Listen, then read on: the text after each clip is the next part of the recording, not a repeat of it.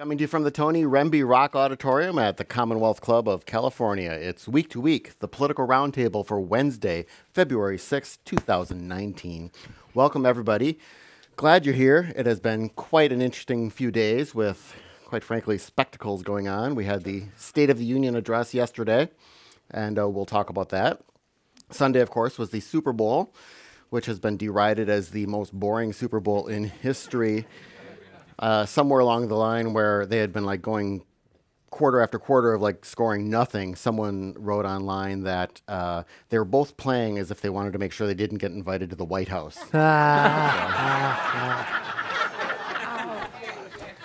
I'm John Zipper, your scoreless host for this program tonight. On tonight's program, we will, of course, talk about the State of the Union. We'll talk about whatever the heck is going on in Virginia. PG&E, Howard Schultz, and of course we'll send you off with our live news quiz. So we'll get through this whole program fine as long as you just stop these ridiculous partisan investigations. Okay, everybody? Got to make it rhyme. Yes. Yeah, that's right.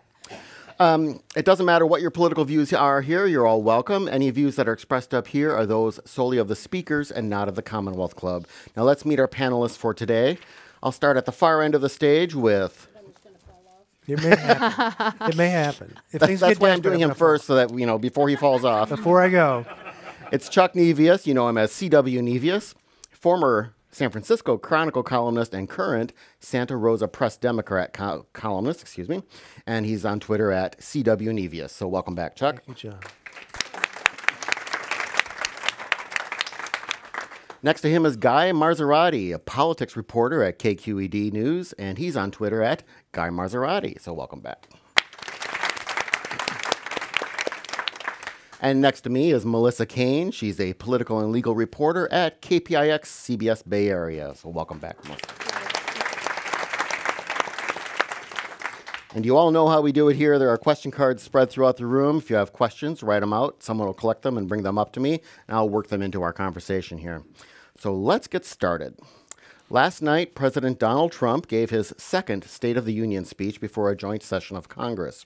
The speech, of course, was delayed a week because of that little government shutdown we all endured. I have a question for you. What was the message that you think the president was trying to make in his speech last night? I'll just start with you, Melissa, and go down the line. What do you think he wanted most to get across? Gosh, that's really hard. It was really all over the place. I mean, when you were watching, you actually, if any of you who've watched, and this is the Commonwealth Club, so actually probably 80% or more of you actually did watch the entirety of the hour-and-a-half long-ish speech. I don't know about you guys, but it was really all over the place. And you got the feeling, and when I was watching the feed from the newsroom and they were panning to the audience, there were times when Democrats especially didn't know, like, do we stand? What are we talking about? Is this the child cancer or the abortion thing? Like, he was just kind of popping from thing to thing, talking about things that no one anticipated, things like childhood cancer, things like HIV, and you know, perfectly good subjects, but things that he really hadn't talked about before. So it was kind of all over the place. I think ultimately it looked like he was trying to portray himself as someone who was reasonable. He was trying to portray himself as someone who was bipartisan. I'm not saying he was successful, but I'm just saying it seemed like he was doing his best to try and portray, at least to the public, he didn't care about the room as much as he did to folks at home, that this is a reasonable person. If you disagree with him, then you're suffering from derangement syndrome. And it seemed like, and you know, maybe it worked and maybe it didn't, but I felt like he was just trying very hard to make the case for a number of things that it's hard to disagree with. Weren't you glad that when he recognized the World War II vets, they were American vets? Guy, what do you think what about do you mean? He chose the right side. It's a throwaway. That was a beautiful moment, and I don't care what your politics are. That was a really beautiful moment. I mean, I felt like it kind of reflected the different voices that he's hearing in his own administration. It almost felt to me like, you know, those creative writing exercises where you start writing a story and then you pass it to the next person, they write their part of the story. I think it really felt like that as he was going. He starts with the real bipartisan message. We had success together on criminal justice reform. Turns to Stephen Miller's page, and it's back to the American carnage and, taking it to Democrats on immigration. then maybe Barron's page sing happy birthday to everybody. But I did feel like it was, it reflects a lot of the things that he doesn't really have a single message to get your question of what he wanted to go for. I'm sure he's hearing some people say, reach out and congratulate these new House freshmen, this new majority, and that there's clearly others in his administration who feel like, no, we need to, the re-election campaign starts now. And I think it definitely did start now. And one of the things he didn't do, and other presidents have done, President Bush did, is to congratulate Speaker Pelosi, which would have been a nice touch, would have been one of those things. He included a series of little Easter eggs, like children that have cancer. That's bad. We're against that, okay? No funding, no schedule, okay? HIV, AIDS, that's bad. We don't like that. That's no funding, no schedule, okay? Ann Coulter tweeted, good to know President Trump is against children with cancer, AIDS, and the Holocaust. Okay, thanks very much. That's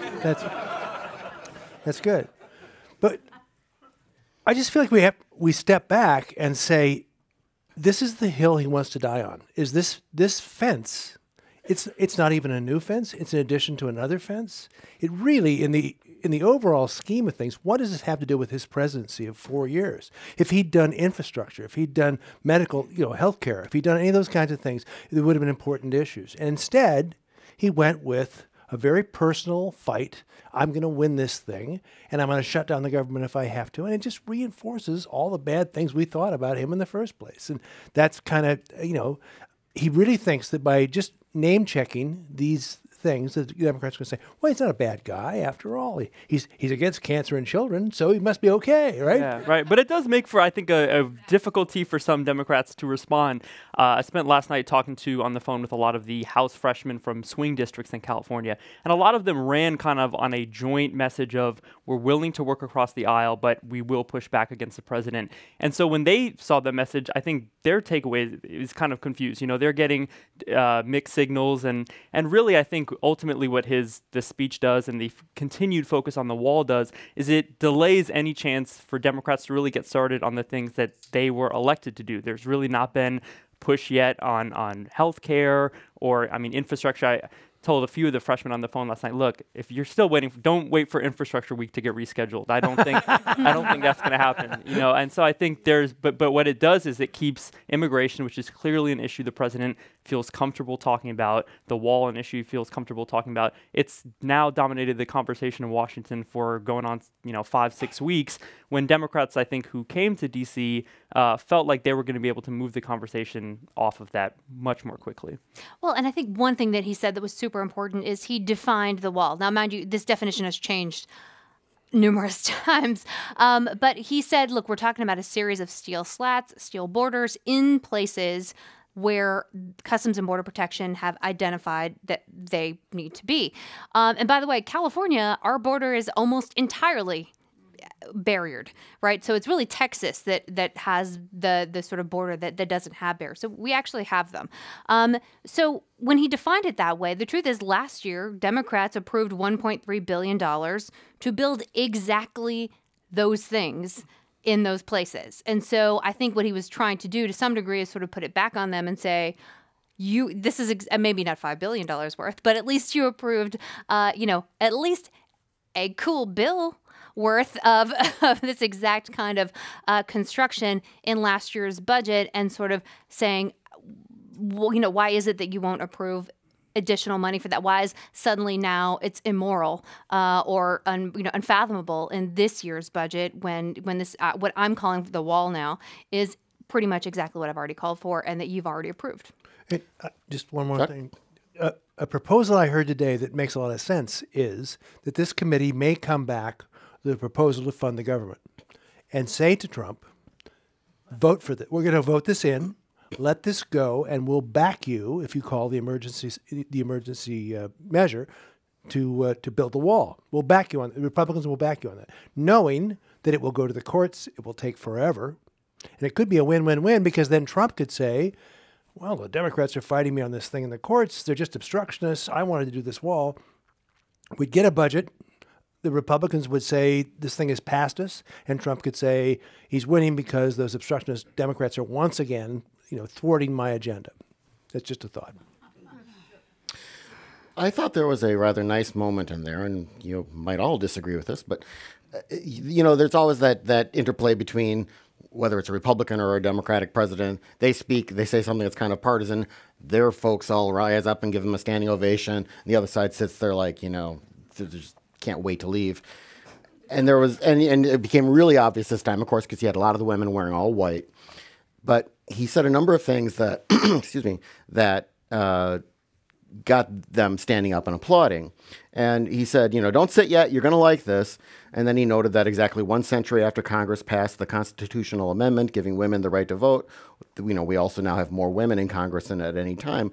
Frankly, I thought he handled that pretty well. That was a Trump who could communicate and joke, and it was a positive recognition of another side.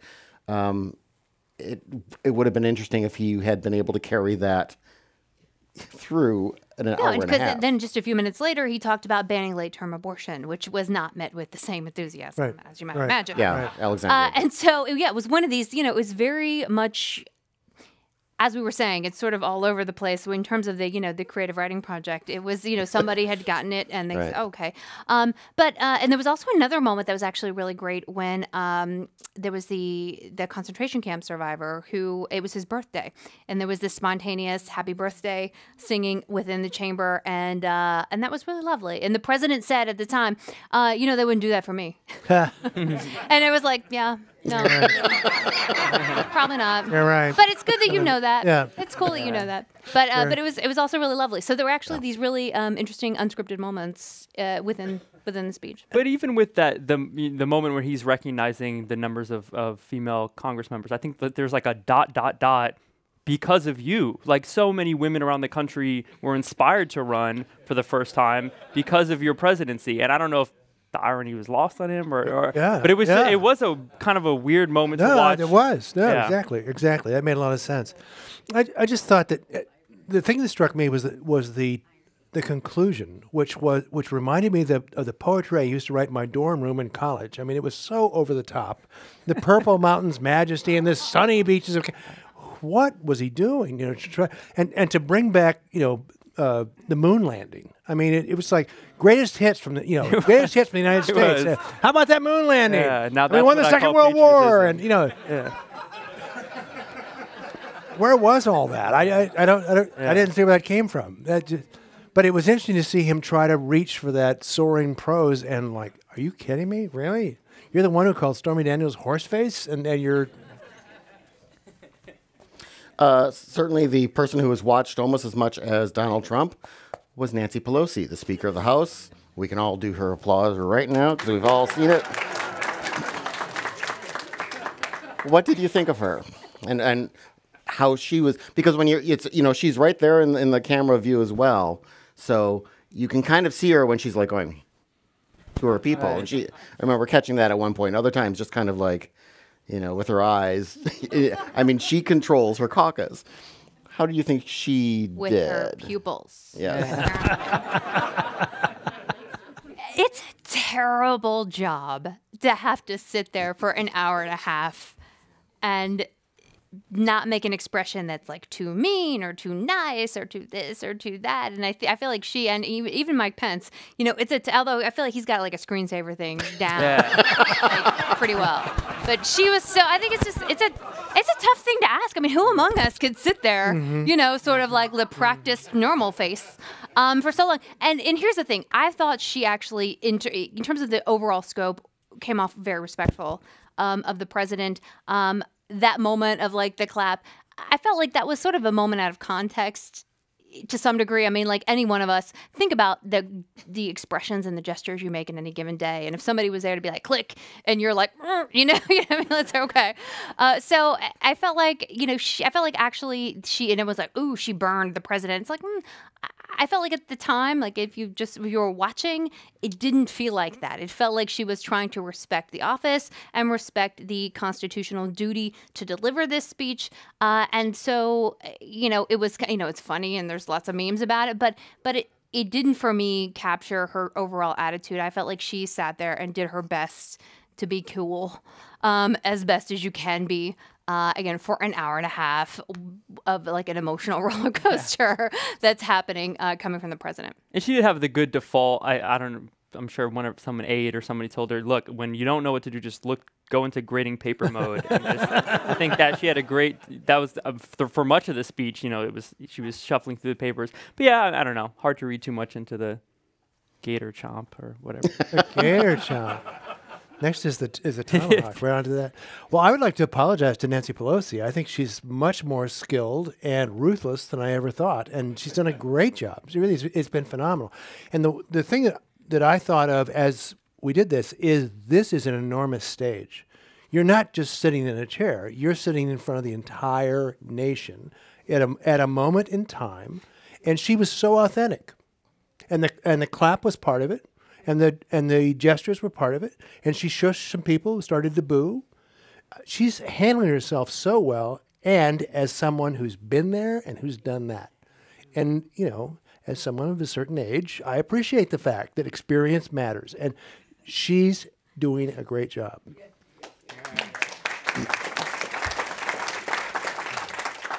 So how many of you watched any of the responses? Wow. I'll pretend I did, but I actually just read them the next Commonwealth day. Club. Come on now.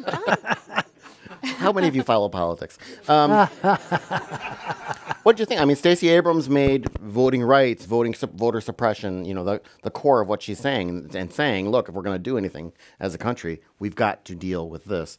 Well, the thing is, she gave a perfectly good speech, and I'll just say two things here. Number one, the rebuttal is always because the president's in the he's in the House chamber, and there's the Supreme Court justices and people are clapping and and then you're like a dude in a room or a woman in a room, and you're like, and then there's me and a teleprompter, and you can never compete with like the majesty of the State of the Union address. And so I think there's a little bit of that, of the curse of the rebuttal in the sort of format that you're stuck with, and so it's like, yay, God bless America. Hi, I'm Stacey Abrams. You just can't. But she did a great job. My only issue was that she didn't address anything he really talked about in the State of the Union speech. It was like she taped it 2 weeks before. It was like, this is a perfectly good speech from a Democrat about Democrat priorities, but she talked about voting rights and guns and student loan debt and medical debt, none of which really the president talked about. So if you're going to rebut something, there needs to be this, and it was this going all the way across. And Bernie Sanders, I think, had the same problem. When he gave his rebuttal, it was just, let me tell you what the president didn't talk about. The millionaires and billionaires. And you're like, okay, so it was nothing but just a list of things that weren't in the speech. And it was like, again, not a rebuttal like this. So it felt like the people who were there who maybe should have been really fact-checking or otherwise really taking on some of these issues, just weren't. Yeah, I actually like that she didn't directly. I mean, we knew much of Trump's speech was going to be about immigration, and I felt, I think that's a ground, especially when you're getting into a debate over a wall, that it's really not a place where Democrats want to be. I thought she went into it with the perspective of, I'm going to advance something that's the Democratic agenda. And I think which is something that House members deal with. Like, how do we put forward an agenda now that we're in a majority in the House? How do we put forward a pro-agenda and really set the stage for 2020? And I think voting rights is something that historically has been bipartisan. I think something that could resonate for voters across the aisle. And I think that almost put it in a sense where she didn't have to directly respond to the different wins that President Trump was taking in his speech. She could really go in a place where she feels comfortable talking about. This is her background. She, has worked on that issue for years. It came into play really directly in her race for governor. And it kind of took the viewer away from this kind of closed Washington reality where we're stuck on this one issue. And I think for Democratic voters, maybe encourage them that, hey, there's other issues out here that we can push forward in the next year. Yeah, I've finally gotten a microphone, which I deserve. But the interesting thing is that the person who's here tonight, who you chose to watch us instead of Chris Christie, he said he turned that down twice, the rebuttal twice. He said it's a lose-lose. You never win with this thing. As Melissa said, it's a very difficult setting. You come from this roar of applause, but I do think we could have done something more with combating what the president said, and it speaks to how do the Democrats approach 2020. I mean, is it going to be scorched earth and say that's wrong, and I'll tell you why it's wrong, or are you going to say, you know what? we can't trust anything he says, but I would like to talk to you about healthcare. I would like to talk to you about these other things. And I think that's, it seems Nancy Pelosi's idea is we're going to promote ideas, we're going to let him make a mess of things, and we're going to move in the other direction. But it is a real I would think it's a real debate. We saw it in the State of the Union. You saw the story about the Trump campaign charging $5 to have your name scroll. You pay, you make the donation, they'll list your name on the live stream video of the speech. And someone tweeted, "We'll get to learn how many Americans are named Impeach Trump now," just to see it scroll up there.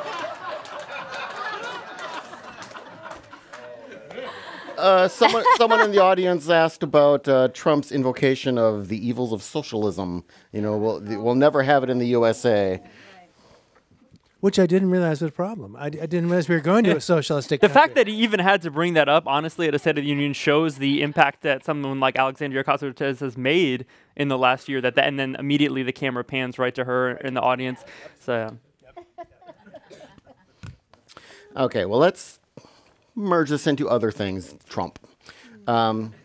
He might be trying to get his footing again after losing the midterm elections and losing the shutdown fight and not getting any money for his wall. He also seems to be losing support in the Senate.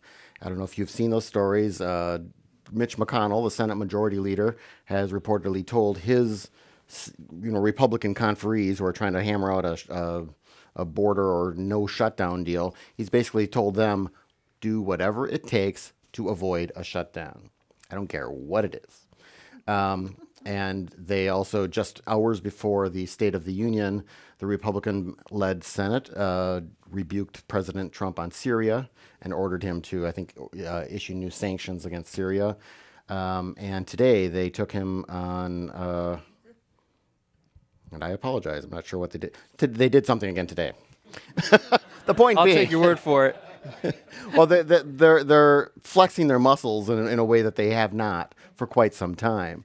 So, Guy, I'll start with you. Is Trump losing the Congress? I mean, I think foreign policy is an issue where he has been apart from the mainstream Republicans since day one. And he refers back to the campaign and says, look, I ran against this idea that you all are pushing, that we need to have some kind of footprint or some involvement in the Middle East, and I won the primary largely speaking against that. So I don't think that's, I find it hard to believe that's an issue he's going to completely backtrack against, despite the efforts of pretty much everyone else in his administration. Mm-hmm. And I think it's also an issue that sets him up again well for 2020, because you may not see as much contrast in the foreign policy debate that you would in a traditional presidential election. I think we already know largely this election is going to be about domestic issues, and I think Trump staying in more of an isolationist lane even makes that more of a reality.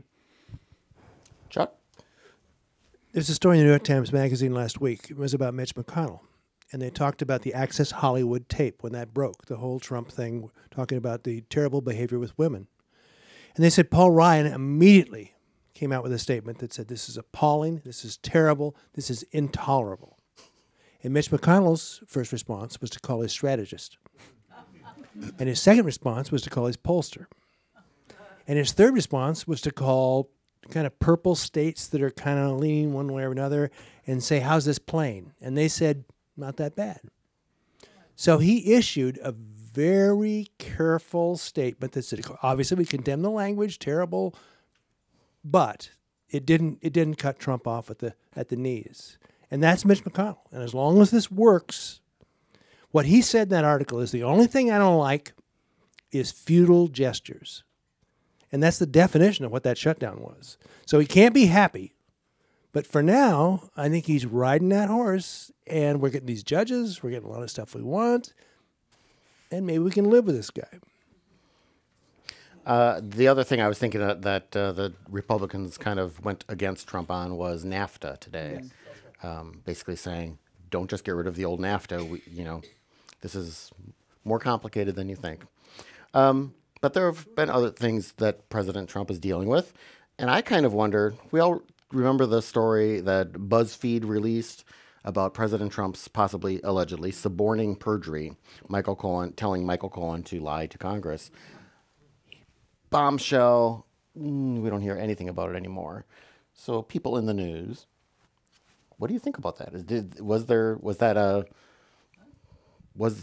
Does that indicate there really wasn't anything there, or what? It's just an instance, I think, of our people not doing us any service. He says, journalists love to complain about Donald Trump's, enemy of the people stuff. But the truth is, things like this are a real problem. I mean, when the author of that BuzzFeed article went on CNN and said that he hadn't actually seen the incriminating evidence, that he was taking, it was sort of hearsay. We thought we were in a court of law, right? It's something outside that happened that the person hadn't seen, and that then they already published it. And you go, I would be fired if I did something like that from my job. And so it's just one of these, like, really, you guys, not helpful. When we're trying to combat the fake news, enemy of the people kind of thing, and then they publish something like that, having not actually seen. And by the way, as you know, in the background, what happens is you always sort of know who your source is, and maybe you don't publish who that source is, but you, as the person who's been contacted, as a reporter, and your boss know who the source is, and you're not allowed to publish unless you have seen the thing, the actual real thing, whether it be emails or whatever other physical evidence is there. And so while it may not be published, it's not the case that no one knows, right? People know, your boss knows. That does not appear to be the case here, as far as I know. I could be wrong, but the last, my last sort of check on this was that there was no view of the original sources, and that was just another one of these, like, my people, what are you doing? Well, and to be fair, the Mueller denial was very specific. Carefully worded. Carefully worded. And BuzzFeed still says they feel like they have it. And I would just say there's a lot of smoke here. Okay? We're going to have to turn on the fans because there's a lot of smoke here. And it just sounds like there's something going on. And it's been the drumbeat for 2 years, for 3 years, whatever it's been. But, I agree with Melissa. I mean, that's the absolute worst thing, because if you're in journalism, it's like the game of golf. You're supposed to call penalties on yourself. You're supposed to self-patrol and say, you know what? I wrote this story the other day, and I had some of the facts wrong, and here's what I want to say. Otherwise, your credibility is shot. So that's not good for BuzzFeed. I agree. But it does seem that there is another shoe to drop. We'll see. Someone in the audience asks, does Ann Coulter run Trump? She's pretty powerful. She's one of the few people he seems to be to heed.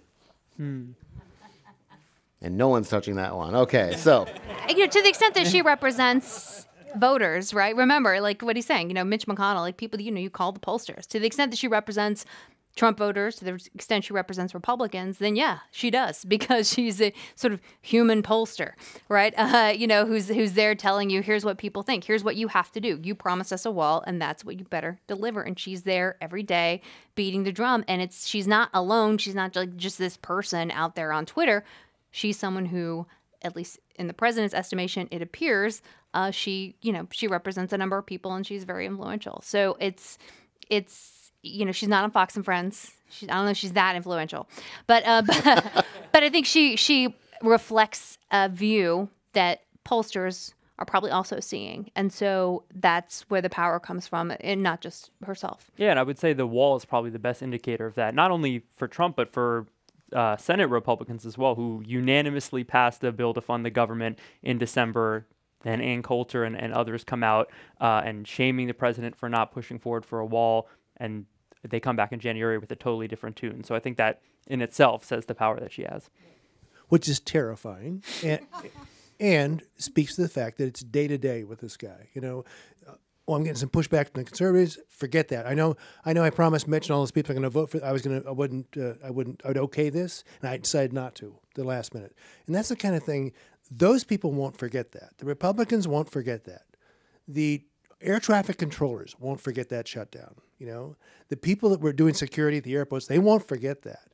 All those people, and for him, it's transactional. It's like, I'm going to shut it down. They'll cave. We'll go. It is such a short. And the idea that he never had an exit ramp for that, just reinforces so much of what we were afraid of with this guy. And it really is proving to be true. Will the government shut down on February 15th? Not in a million years. All agreed? No, well, I mean, remember, so there's sort of cycles that come through. In the last Senate cycle, there were Senate's every 6 years, as is the Commonwealth Club, you all know, and so there were a number of folks in purple states, Republicans running in overwhelmingly Democratic states who were trying to save themselves, and Democrats running in Republican states. And so it's all a matter of sort of what wave you catch. And so in 2020, there's going to be a whole new crop of senators who are running in states that they're going to have to defend. It's going to be harder for Republicans this time around. And so the system is set up so that 2/3 can override a presidential veto. And so the question is, if the Senate can get 2/3 of its members, and remember, so it's sort of all the Democrats and a handful of Republicans to agree to override a presidential veto, you probably avoid this kind of thing. And I think that's probably where we're going, given the fact that we've got this 2020 crop of Republicans who have to run for a re-election in the Senate. It's going to be harder for them than it was in 2016, where it was a lot of Democrats trying to defend in Republican states. And I would agree, you mentioned that kind of creative exit ramp option that might exist February 15th.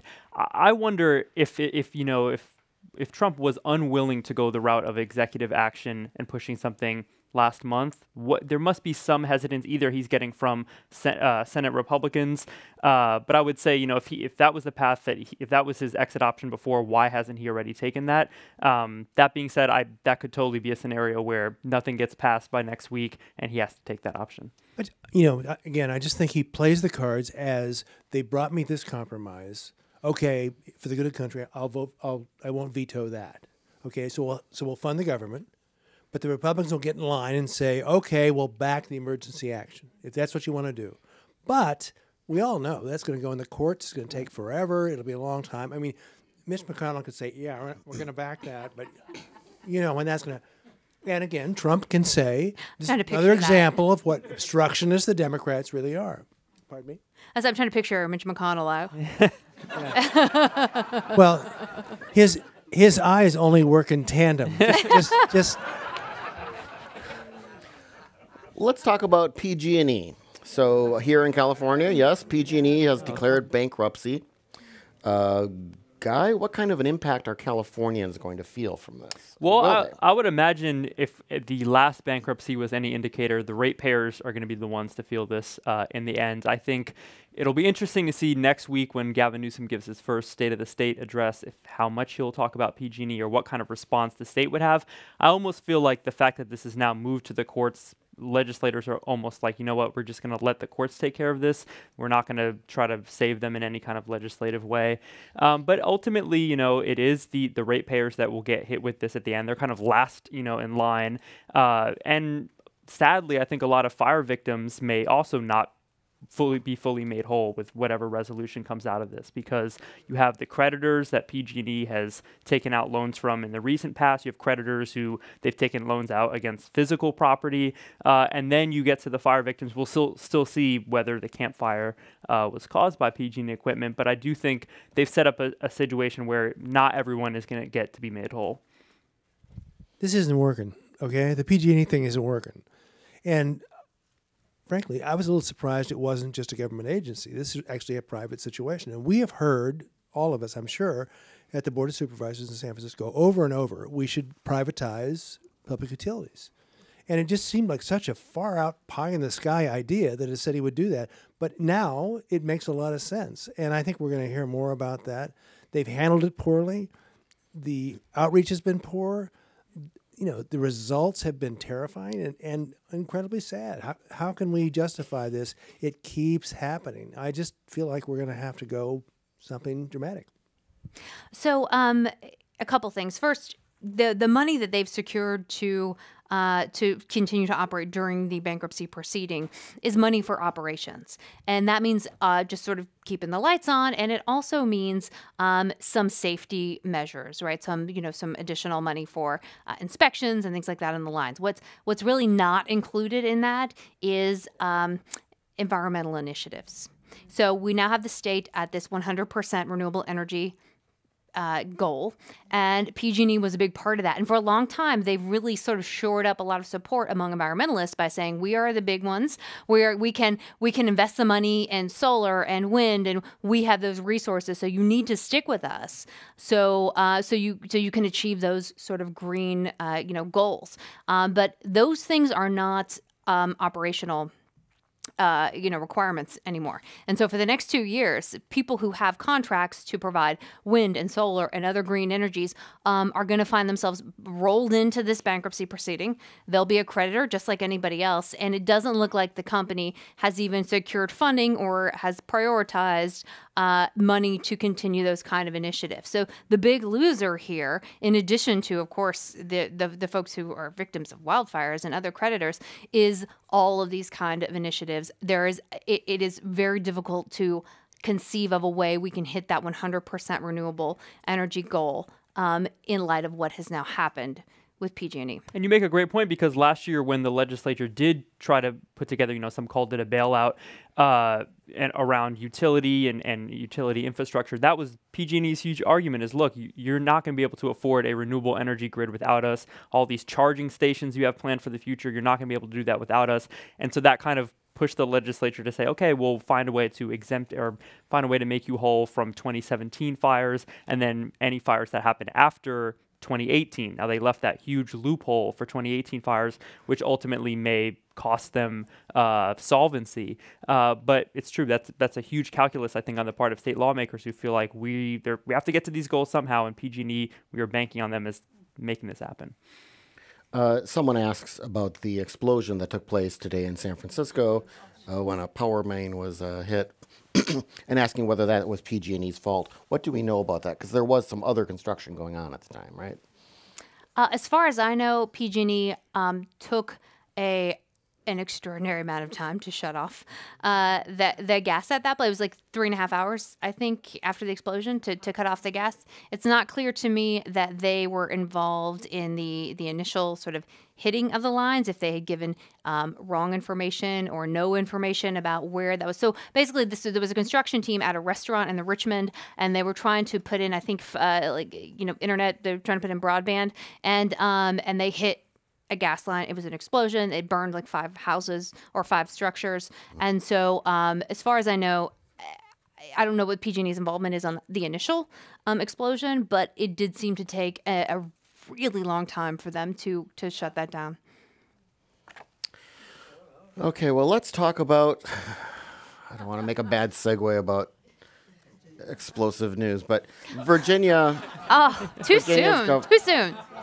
Literally too soon. Thank God. I thought you were going to gas. Well, we know of no one who was injured or killed during that, so the only reason I would even think of joking about that. What is the matter with Virginia? So the state that gave us the Charlottesville racist rally now gives us a governor, Ralph Northam, who admits to having worn blackface in a Michael Jackson impersonation. His lieutenant governor, Justin Fairfax, is accused of sexual assault. And the third in line of succession in the state, Attorney General Mark Herring, admits that he wore blackface in college. And the fourth in line is a conservative Republican Speaker of the House. Okay, what are the chances that a Virginia Republican doesn't have blackface somewhere in their past? Someone in the audience asks whether Northam is going to survive. His supporters say he has proved his real self in the past 20-plus years, and redemption is possible.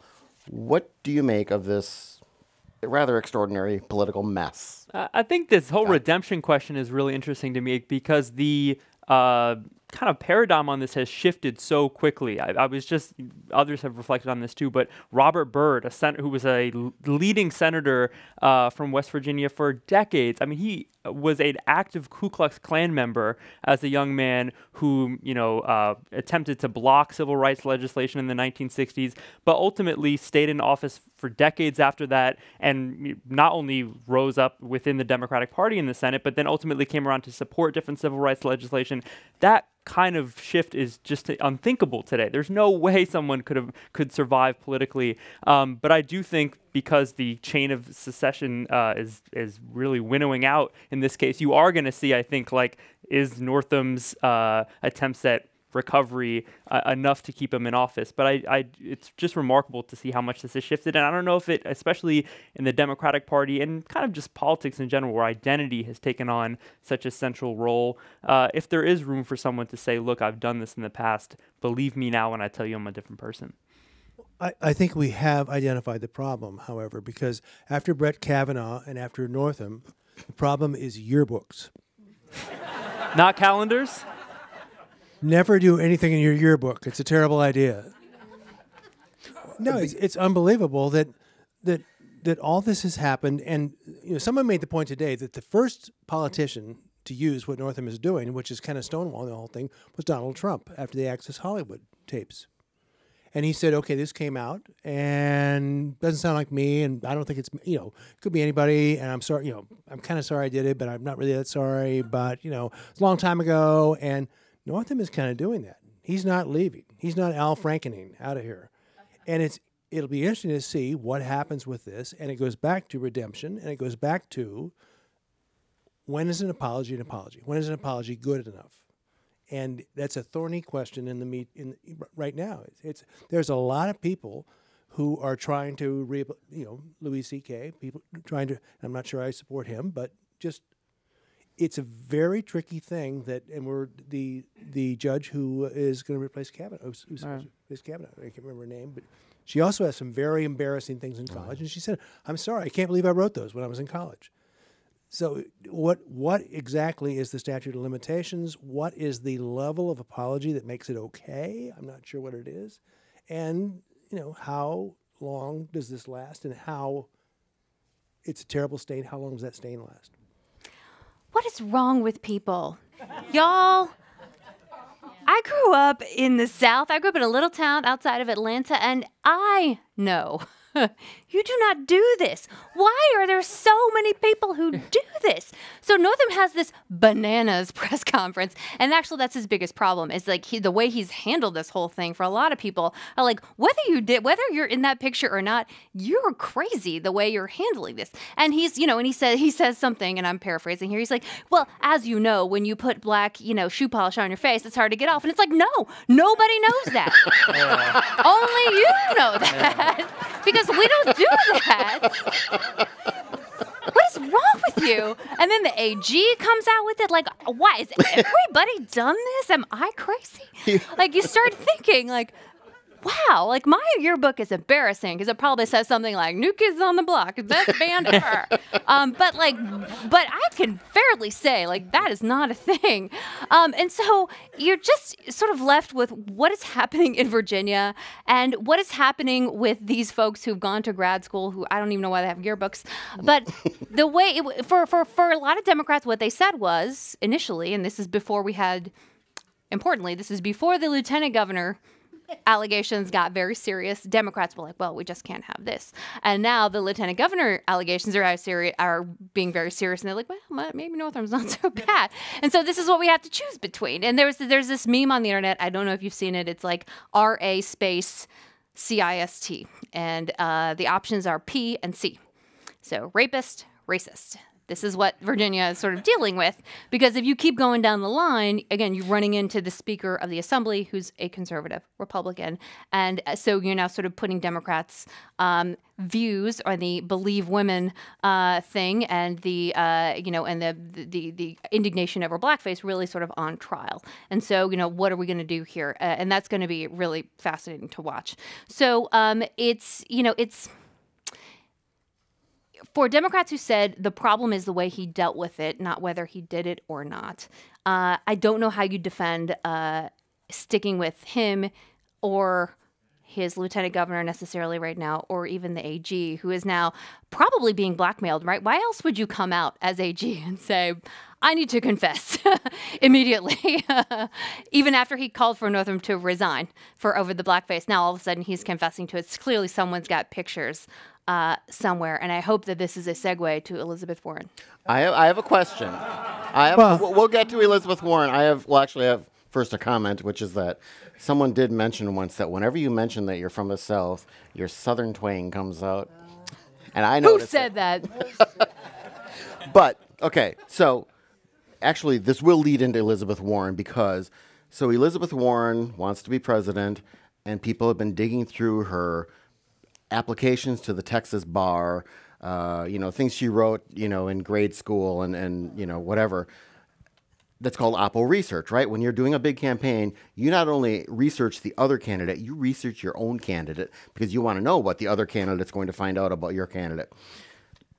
Seriously, no one looked at their yearbooks? I mean, that would... Yeah, Ed Gillespie's oppo research people. Oh, my God. Yeah, I mean, that's like The guy who lost to North has to be like, really? I lost to that guy?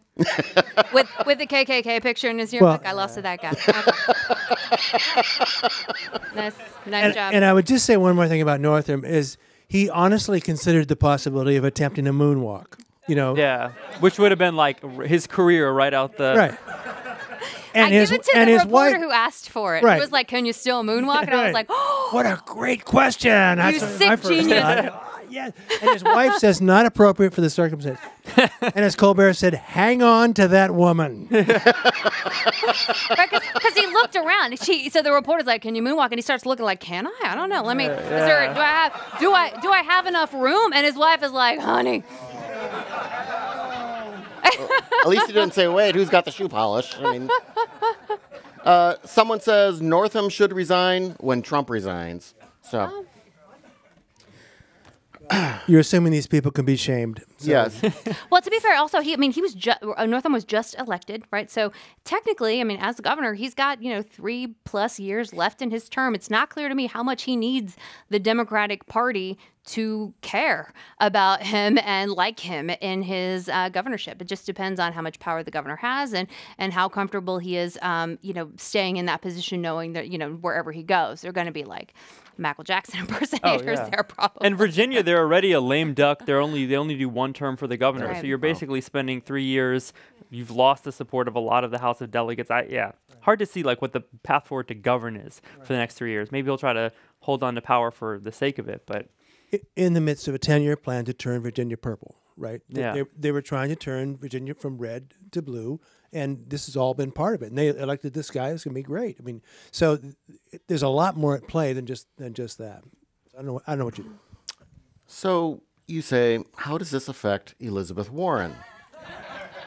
So Elizabeth Warren, of course, had that awesome idea, or someone who is on her staff who has since been fired said, take a DNA test to determine whether or not you're actually Native American. And that she's been pretty widely derided for that.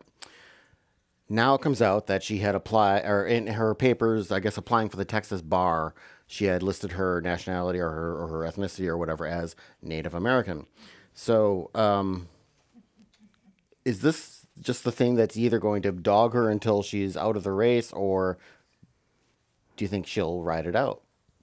I think it's really keeping her from getting into the top tier. Yeah. And what's different about this thing is if you look at the actual document itself, right? It's this sort of square piece of paper, and maybe this is a distinction without a difference, but it feels different. She didn't just check a box that said Native American. She actually wrote American Indian in her own handwriting in the space that said ethnicity in her bar application. And there's something more culpable about that just feels different than just I checked a box when I was going to Harvard. And so it's very difficult. And first of all, you wonder, did you do your op research? Because if you're trying to tax rich people, then you better believe they're going to spare no expense to dig up your elementary school yearbook. So you better be squeaky clean on everything. And you got to know if there's any other forum in which you listed yourself as an American Indian, that's going to be a problem. Now, I grew up in the South, as we are aware, and I was also told that I had a great-grandfather who was a Cherokee. I mean, this is the kind of thing that Southern people talk about. And that's, whatever. I haven't taken a DNA test. It doesn't, I didn't grow up that way. But I remember when applying for colleges, I was in my room on a typewriter. If that tells you how old I am. I was in my room on a typewriter, clicking away. You don't know what that is. I'll show you later.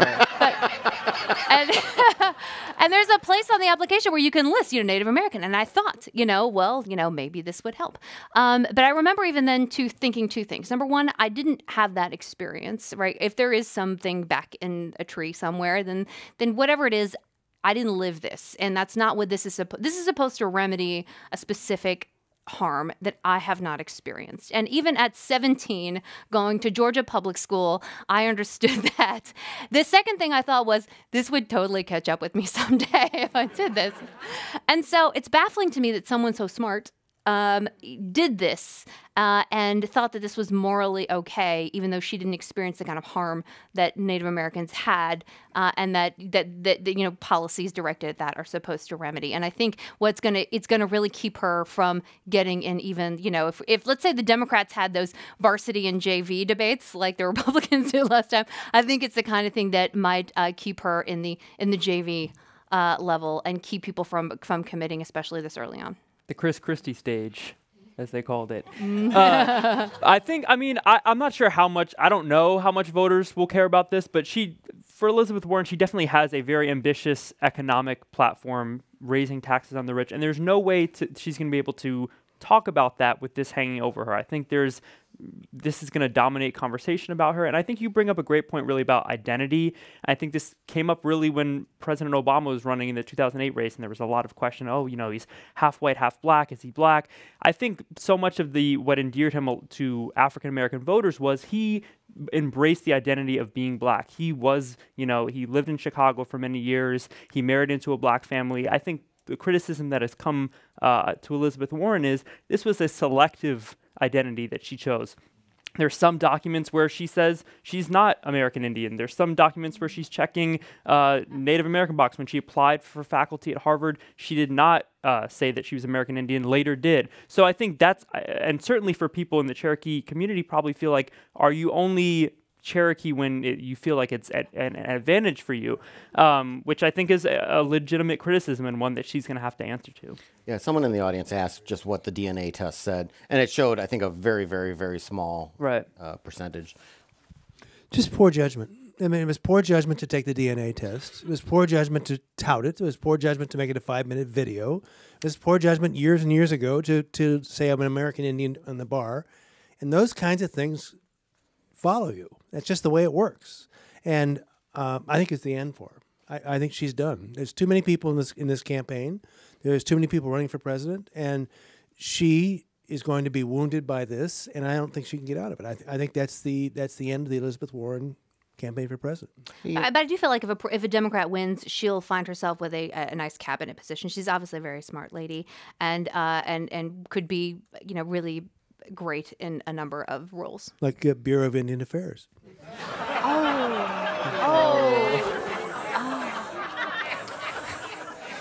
Cold-blooded.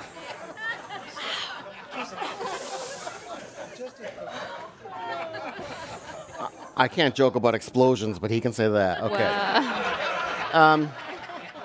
So someone else who does want to be president, or at least is flirting with the idea, is Howard Schultz, former CEO. Your fans, I can see. Wow. Former CEO of Starbucks. Yes. At a public appearance, Howard Schultz said he didn't like the term billionaire because it had become a negative catchphrase. He prefers, and I'm not making this up, he prefers, quote, people of means. So when I was growing up, people of means were people who were like, they could afford a second house. To him, it's like people who can afford a second congressman or something like that. But it's like in Crazy Rich Asians when the guy who's like, we're comfortable, and she's like, that's what rich people say. Exactly. Well, or people who are like, I went to college in Boston, and you're like, it was Harvard. Just say it. This is the person who turned large into venti, though. So I think we're used to. I think saying I have a venti income would be a good idea. I have a little child cup income. By the way, Howard Schultz is coming to the Commonwealth Club, so yeah, we're just gonna run down the list of everyone who's coming to the club. So what do you think? Is he serious? Lots of Democrats are mad at Howard Schultz because they think if he runs as an independent, that would ensure that Trump could get reelected. I have a suspicion that his interest in running will kind of die down around about the time his book tour ends. What do you think? I feel like the whole candidacy is built on two total misconceptions, two myths. Like the first one is there's all these independent voters out there who are not aligned with any party and don't line up with candidates from either party, and they're just waiting to vote for Howard Schultz. That's not true. And then I would say the second one is he has this idea that the centrist position that Americans have is they want someone who is fiscally conservative and socially liberal. And that may be true in few suburban districts, but that's not by and large, Americans are more fiscally liberal and in support of more socially conservative policies. I think you look at President Trump's rise in the campaign was really about appealing to the economic populism that a lot of Democrats are going to pick up in this campaign. Being a fiscal conservative advocating for tax breaks for the rich, that's not a successful campaign message. So I think his entire read on the American political landscape, it's not. I don't think there's a long path for him. Put it that way. Chuck? Well, I liked during his sort of rollout press conference, the interviewer asked him, well, what kinds of things would you do if you were president? And he said, well, I'm not going to get into a bunch of hypotheticals about what I'm going to do when I was president. That's literally your job. If you're running for president, you have to tell people what you would do if you were president. That's the idea. I mean, it's the level of cluelessness is just is breathtaking, really. But true. But people do hate the parties. I mean, they do. I mean, California especially. We have how many no party preference folks do we have? And don't get me wrong, people tend to vote along party lines, even the NPP folks.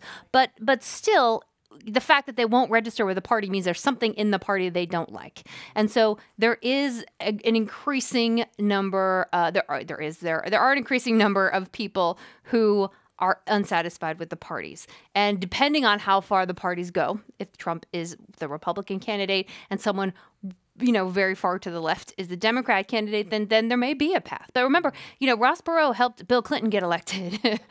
So a third party candidate isn't necessarily the death knell for Democrats. And I think it would, look, and you may not like this. You don't have to, be excited about it. You can certainly cringe when you think of Ralph Nader and the, and Al Gore. Although, let's be honest, it shouldn't have been that close. But the kind of heckling and really just like bonkers response on behalf of some Democrats has been just, really kind of shocking. I get you don't like Schultz and you don't want him to run, but we don't need to show up with a truck full of tomatoes every time. We don't need to boycott Starbucks, which I don't know if I could do. You could do that for other reasons. You can do it for plenty of reasons. But it seems like the response on the part of Democrats is kind of outsized to maybe some of the threat that he poses. He also needs to get some policies. His whole, you can't just say let's come together and find a solution. Like that doesn't pass muster for a board of supervisors candidate. It's certainly not going to pass muster for a presidential candidate. He's going to have to start committing to stuff at some point. And I think you're right. I think he'll probably drop out at some point. Just like Michael Bloomberg, every time you get this third party, they do some polls and they go, we're not crazy. And so they end up dropping out. So he probably will, but it would, like I said, I think he's tapping into something that is important that both parties really need to be thinking about instead of just going completely to the edges. And B, the knee-jerk response has been kind of disproportionate to the threat that he actually poses so far. Okay, one last candidate to talk about. Kamala Harris had a big rollout of her campaign. Number of questions here from the audience. Is the country ready for Kamala Harris? Is Kamala Harris ready for this much spotlight on her? Any thoughts? It was a fascinating rollout. Both, I think, brilliant in terms of how they played the two different rollouts. She had her announcement, and then she had her rally. And if you look at Google Trends data, there was like huge spikes in searches around Kamala Harris for both. So basically, they got two launches, which is a political strategist's dream. I don't know. I mean, I think it was also interesting to see how she handled. I don't know if you all saw that town hall she did with CNN in Iowa, where she came out and basically said, "I'm not only for universal health care, I'm really for a single-payer system where we throw out private insurance companies."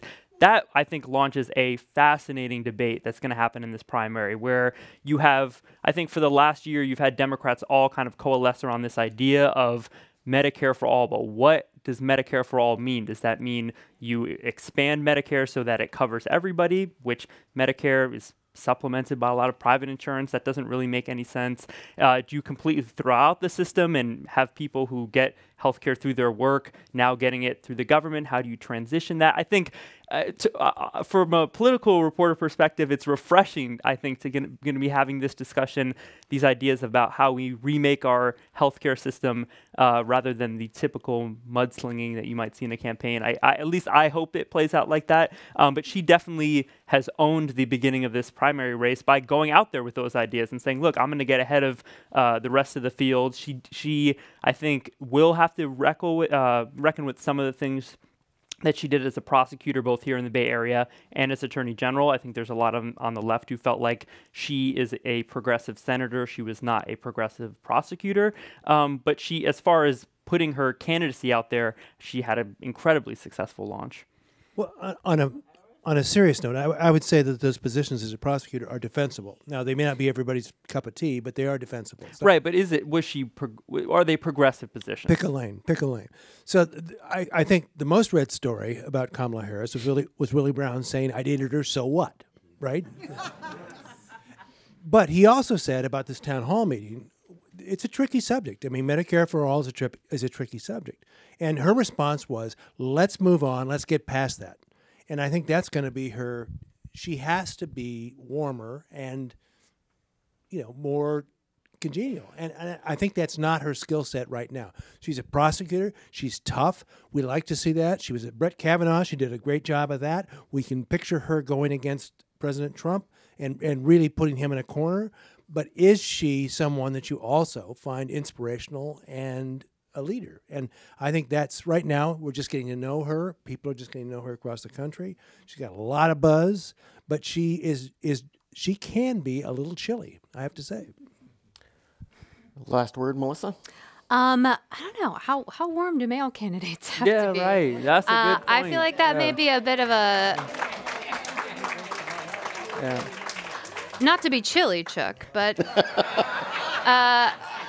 I think actually she's become, since she's gotten to the Senate, she's actually been more willing to be herself, laugh, and and have some fun. I think there are a couple things. So number one, what we're seeing is her typical playbook, right? So she declares early, right? Super early. She did this with AG. She did this with the Senate, declared right away. She raises a ton of money, and then she basically tries to go under the current. And while her initial kickoff and her money and her fundraising scares other people out of the race. And so we're seeing sort of that play out here. Although I do want to remind you, she is not the best debater, right? So she only debated Linda Sanchez once when she was running for Senate. It was not a particularly, extraordinary debate. And look, she's fine. She's perfectly good. And we all know she's a smart lady. And she'll do a perfectly good job. But in terms of being exceptional, she doesn't have the experience in doing it because, again, she only agreed to one debate when she was running for Senate. I don't know how many debates she did as AG. I think she did one when she was running for DA. So she hasn't done many. She hasn't agreed to do many. And hopefully that's something she's working on right now. And, I'm sure with some study she could be just fine. But that's one thing to be looking for as we move forward. It's one thing to have a big kickoff and raise a lot of money, but you got to get in the arena. And the first Democratic primary debates are coming up in June. So it's just a few months away. So, we'll see by then, hopefully, who's in the race and who's not. And then by then, hopefully she's ready to get up on stage. But right now, she's in scare everybody out of the race mode. And so keep your eyes out for that. That totally worked for Hillary Clinton, didn't it? Well, I'll tell you, Harris has hired a lot of former Hillary folks. Oh, really? Cory Booker has hired a lot of former Obama folks. And so, I don't know if it's going to play out the same way, but I'm just saying a lot of her supporters and staffers are former Hillary, and a lot of Cory Bookers are former Obama. We will have lots more news quiz questions and, of course, so much more to talk about on our 7th anniversary Week to Week on Thursday, February 28th. So please join us. Thanks to our great panel today, Melissa Kane, Guy Marzorati, and Chuck Nevius. Thanks to all of you here, everyone watching and listening online. Have a great rest of your week.